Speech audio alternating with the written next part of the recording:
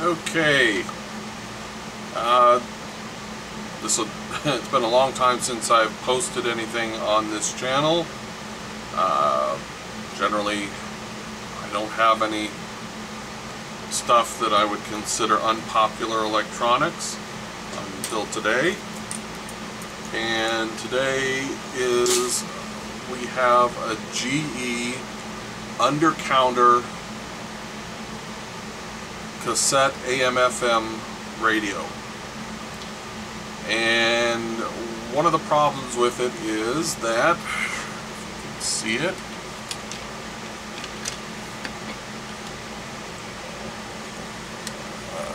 it's probably not even, the display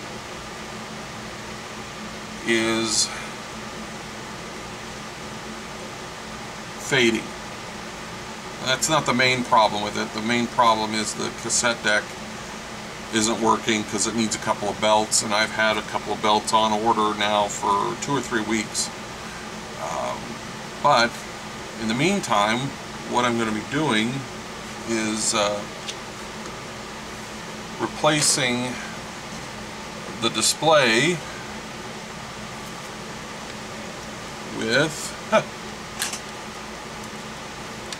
and I have lost it all. Oh, there it is.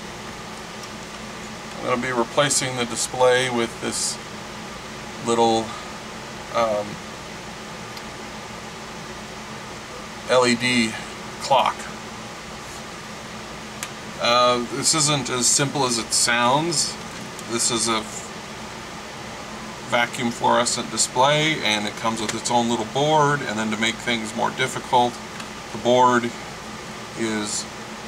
has switches power to the whole unit.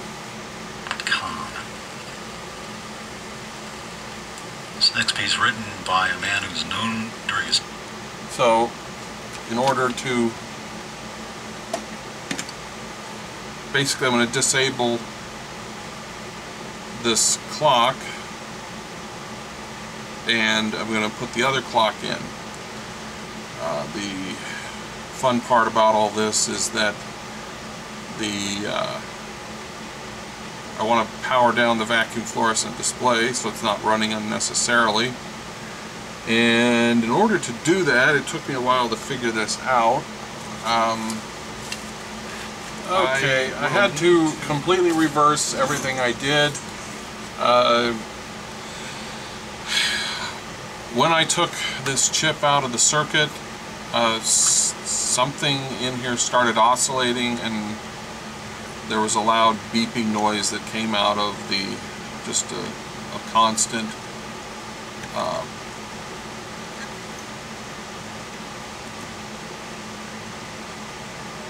tone that came out of the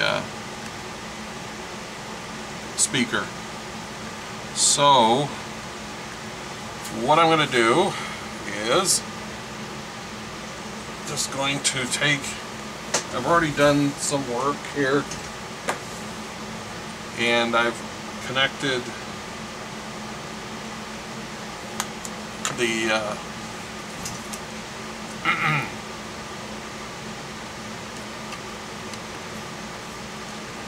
connected up on the bottom here to this capacitor. I've connected 2 wires, and this is giving me about 15 volts.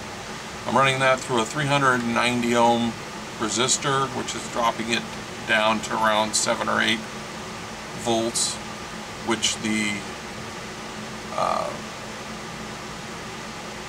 tiny little voltage regulator on here can handle. And so now, with this powered on, it works. What I'm going to end up doing is mounting it in here. Before I do that, though, I have to connect a couple of switches to these tiny little switches here, and that's some pretty tedious work. and then those switches will run to somewhere on the back of this so that I can set it without opening this up. And I was going to videotape that, but I don't think anyone really wants to watch me tediously solder tiny wires to that. But what I'm going to do is use this 4 connector wire that I've got. It's a really tiny wire, and I'm going to hook up these 2 tiny little switches, and later on those will be installed when I get the rest of this stuff and I get ready to put it together. So I'll be back in a few minutes. Okay, that was a lot of tedious work, and that's why I didn't videotape it or tape it or whatever. Basically what I did was I attached very fine wires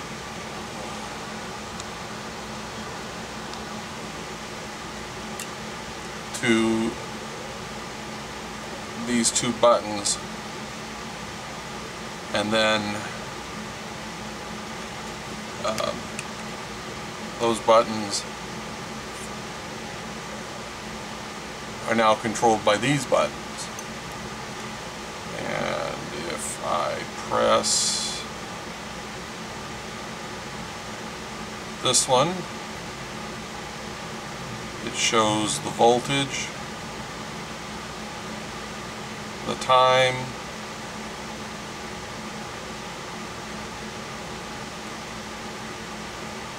the date, temperature, voltage, blah blah blah. And the set button works.